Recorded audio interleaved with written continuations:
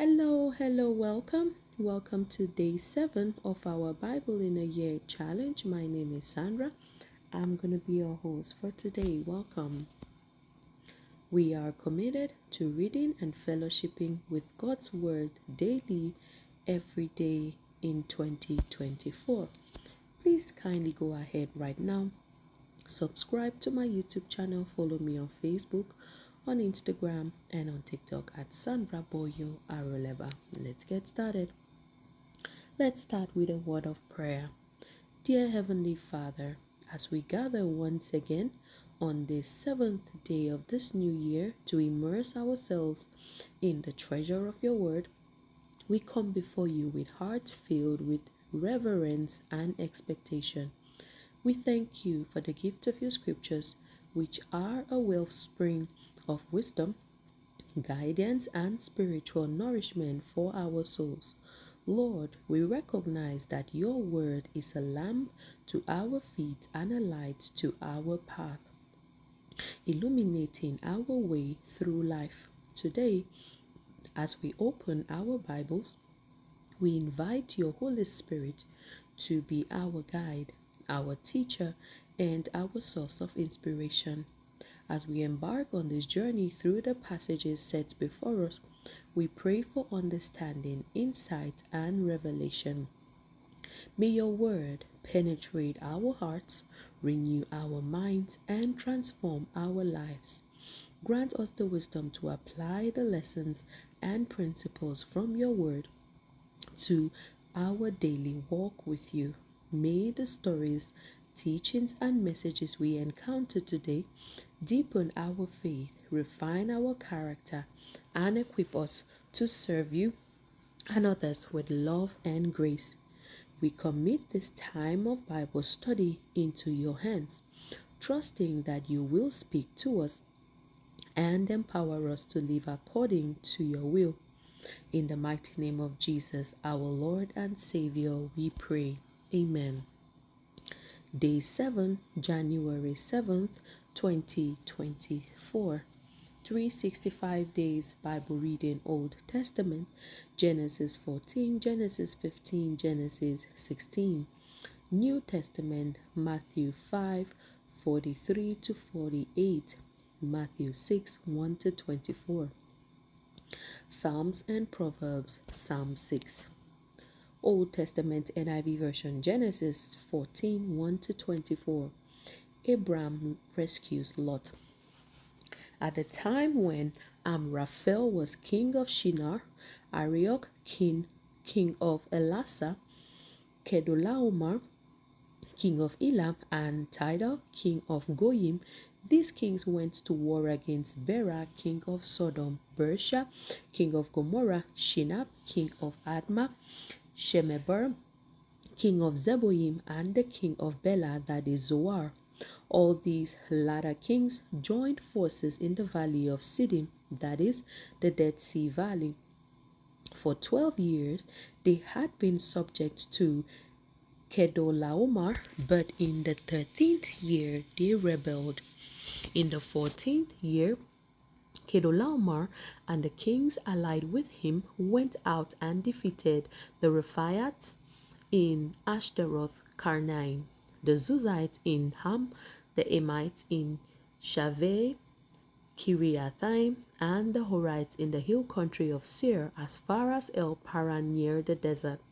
Then they turned back and went to En Mispat, that is Kadesh, and they conquered the whole territory of the Amalekites as well as the Amorites who were living in Hazazon Tamar. Then the king of Sodom, the king of Gomorrah, the king of Admah, the king of Zeboim, and the king of Bela, that is Zoar, marched out and drew up their battle lines in the valley of Siddim against Kedolaomar, king of Elam, Tidal, king of Goyim, Amraphel, king of Shinar, and Arioch, king of Elasa. 4 kings against 5. Now the valley of Siddim was full of tar pits, and when the kings of Sodom and Gomorrah fled, some of the men fell into them and the rest fled to the hills. The 4 kings seized all the goods of Sodom and Gomorrah and all their food. Then they went away. They also carried off Abraham's nephew Lot and his possessions, since he was living in Sodom. A man who had escaped came and reported this to Abraham the Hebrew. Now, Abraham was living near the great trees of Mamre the Amorite, a brother of Eshcol and Aner, all of whom were allied with Abraham. When Abraham heard that his relative had been taken captive, he called out the trained men born in his household and went in pursuit as far as Dan.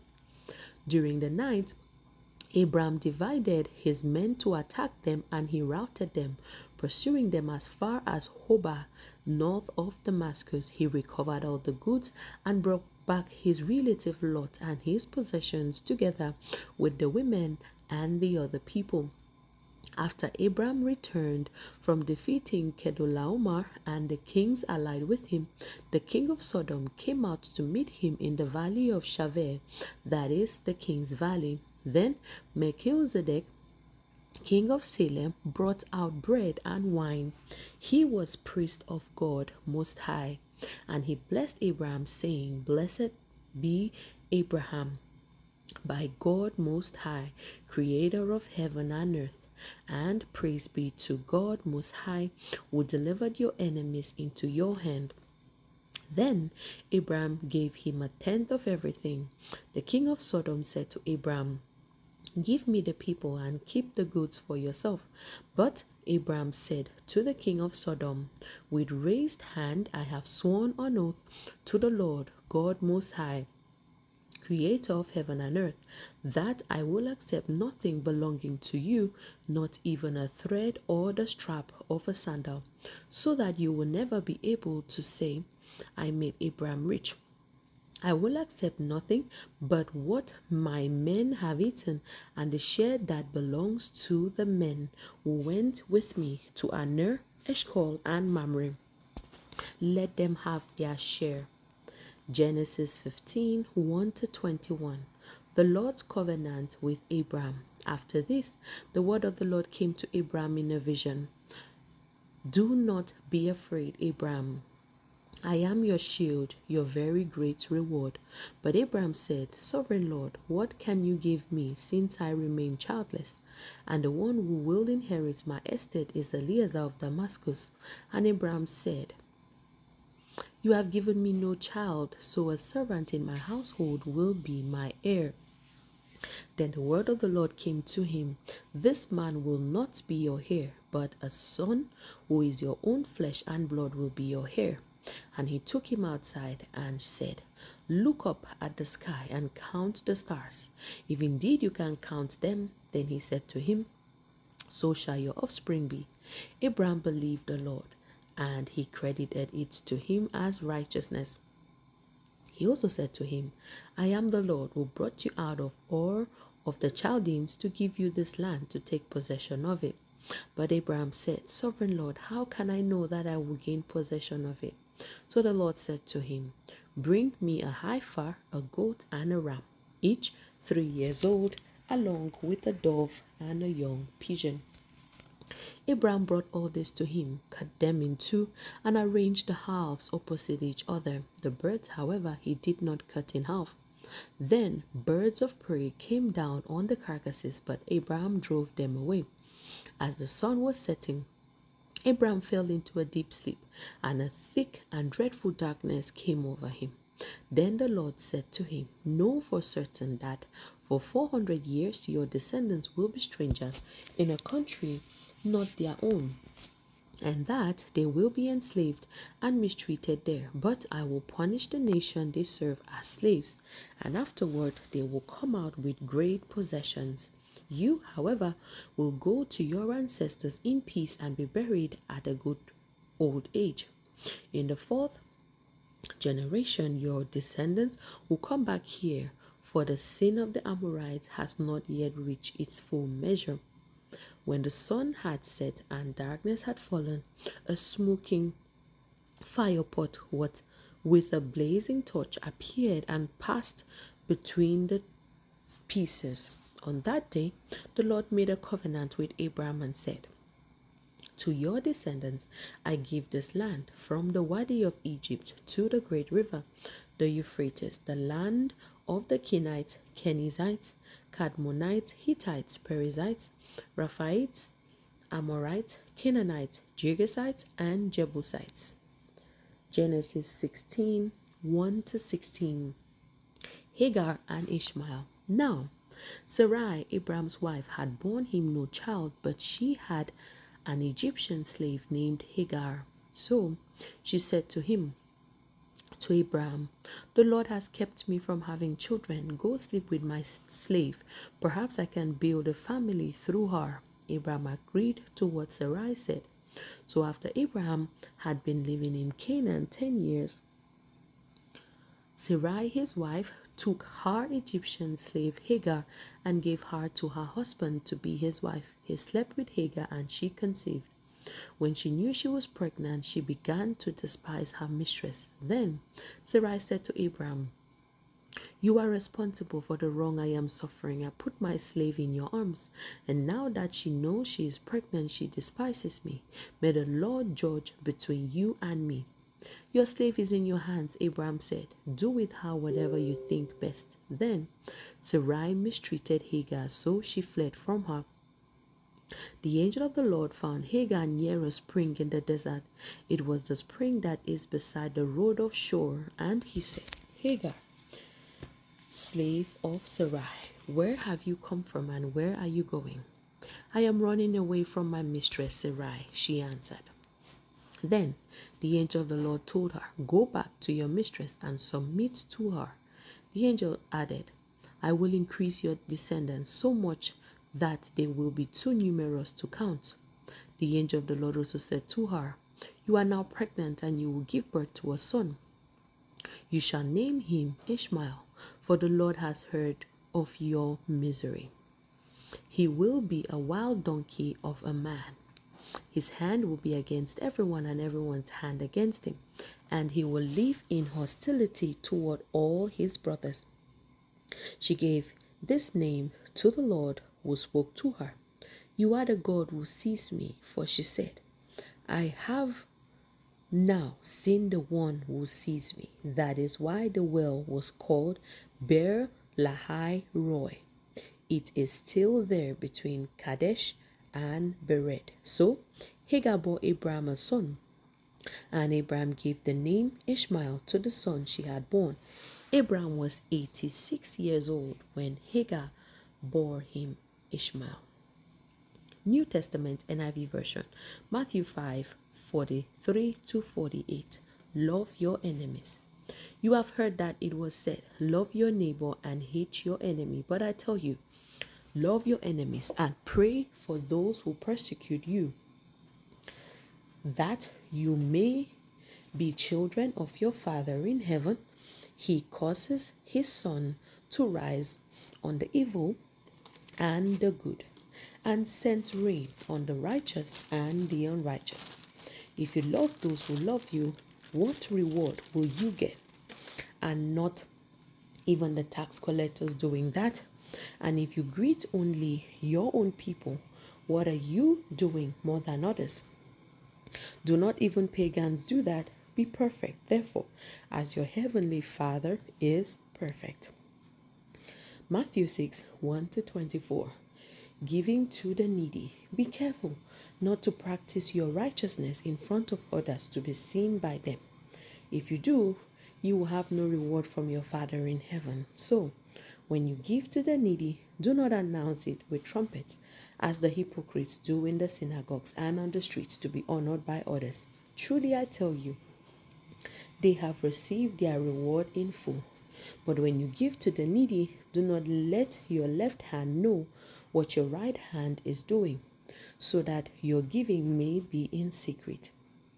Then your Father who sees what is done in secret will reward you. Prayer. And when you pray, do not be like the hypocrites, for they love to pray standing in the synagogues and on the street corners to be seen by others. Truly I tell you, they have received their reward in full.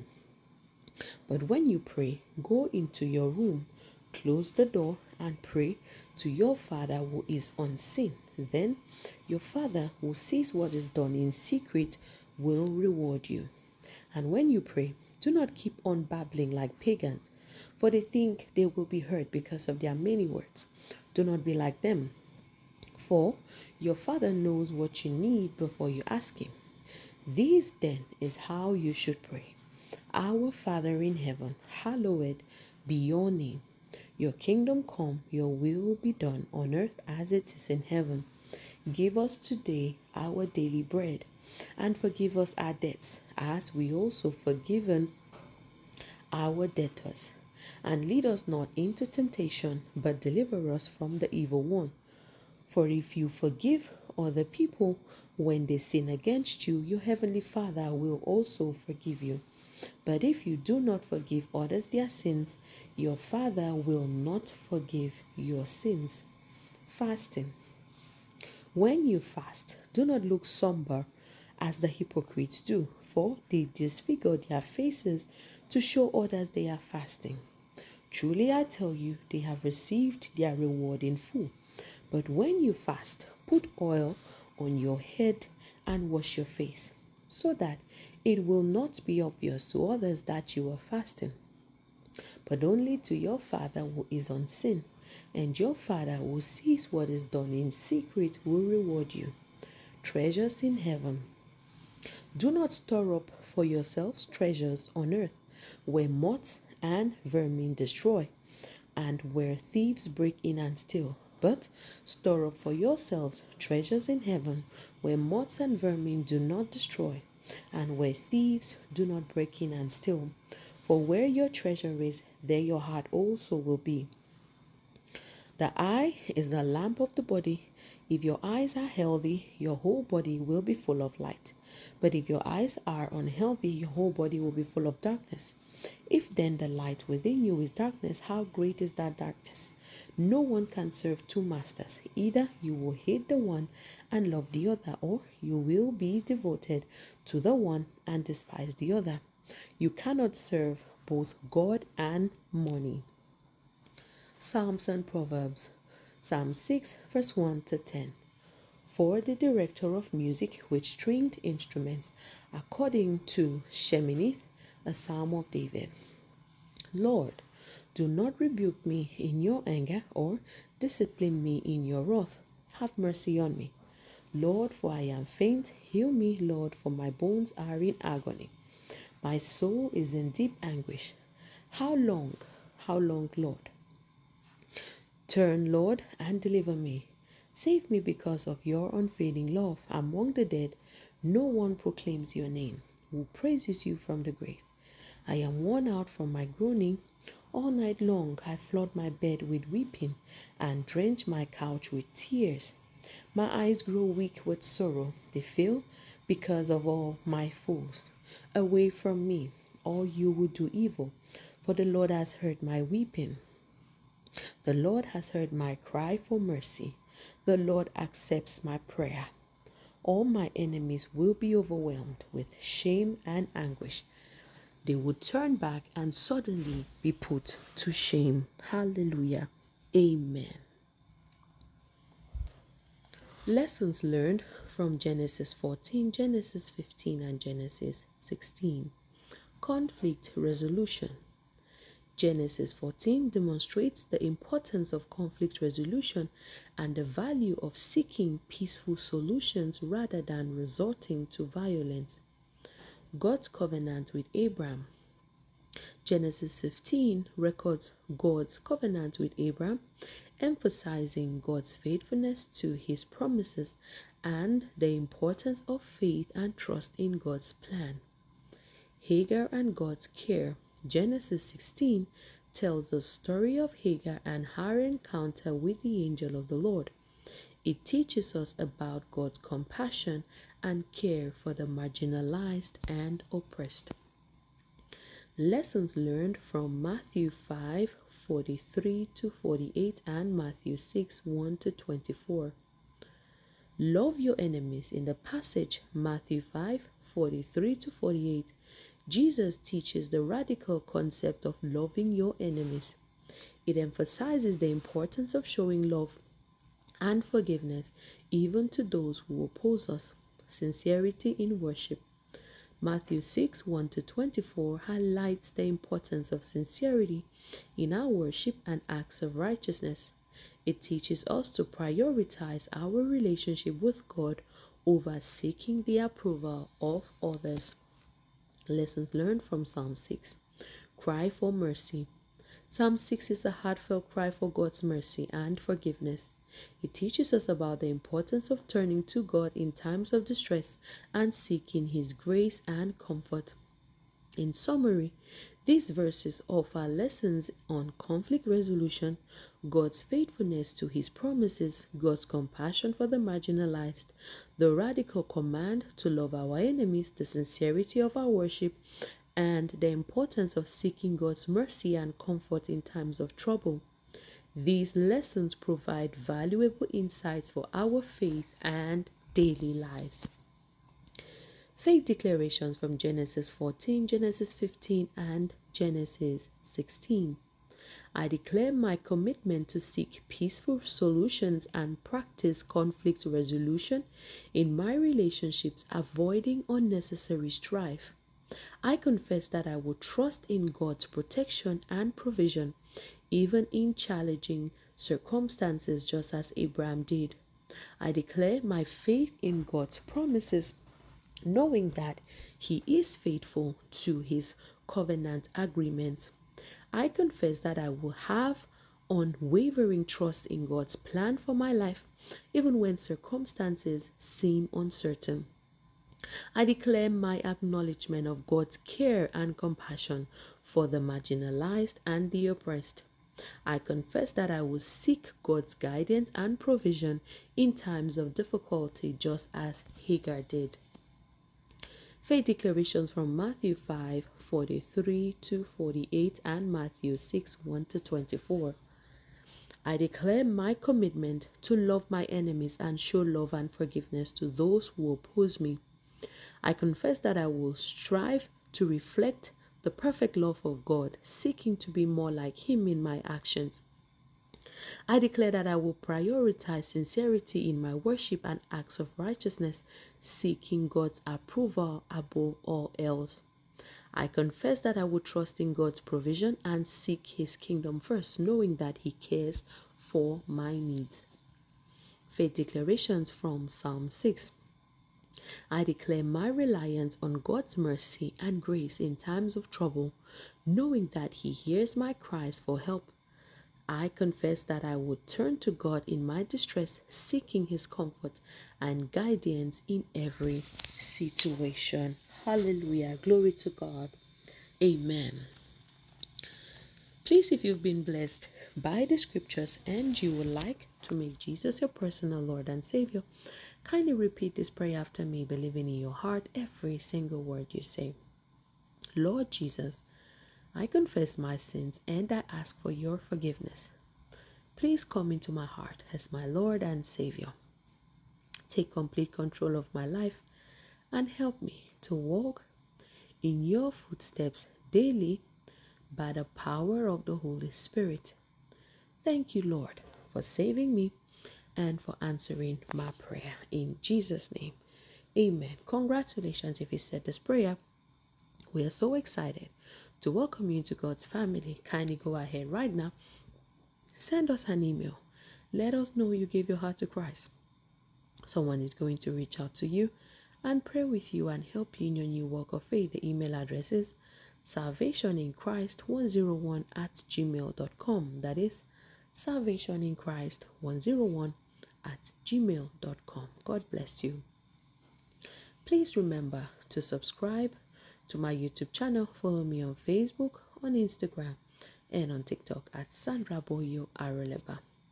Thank you so much for being here again today. It's always a pleasure having you here. I look forward to another amazing day with you tomorrow. Have a blessed day today. I love you. Bye.